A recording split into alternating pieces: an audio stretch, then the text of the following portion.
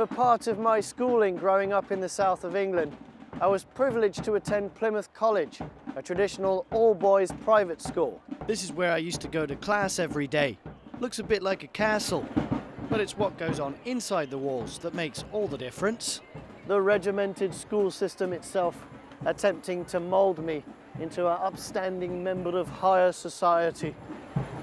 It cost my dad a fortune, but as Mum always says, you only get what you pay for. Didn't turn out too bad, really. Okay, so I'm not a nuclear physicist or a chief engineer yet, but I do feel it's my private schooling that had a lot to do with forming the man I am today.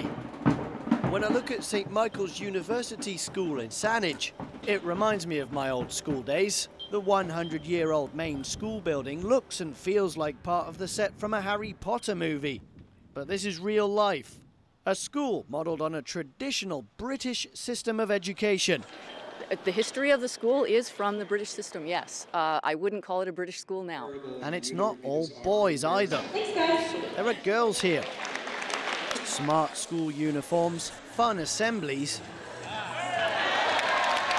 But the emphasis on this independent school is to prepare students for university. Academic preparation for higher learning, so post-secondary education.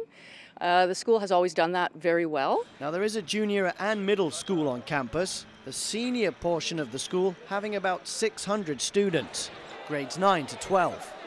40% live on site in boarding houses. A number of students actually come here from all over the world, from as far away as Japan and China and the UK, and then we have a day population that's about 60%, so it's quite an interesting mix. And it's not all about academics. There's a strong component of student development, particularly when it comes to sports and the arts. Boy, do I miss the good old days. Pavement always stayed beneath my feet before. All at once am I, several stories high. You might call Brian Christensen the model student. Where you live. He's actually the head boy.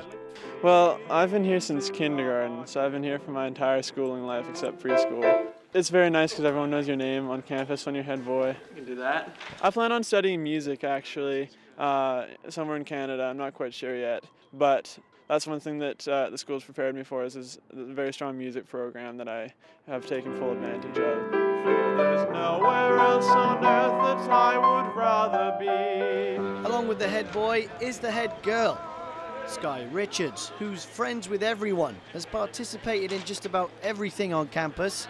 Track and field, the rowing team, and as for theatre, well, she's been on stage with Brian quite a few times. It's really great. Brian's actually one of my best friends, and we've been friends for quite a couple of years, so when we both found out we'd be working together, it was like, oh, it's perfect.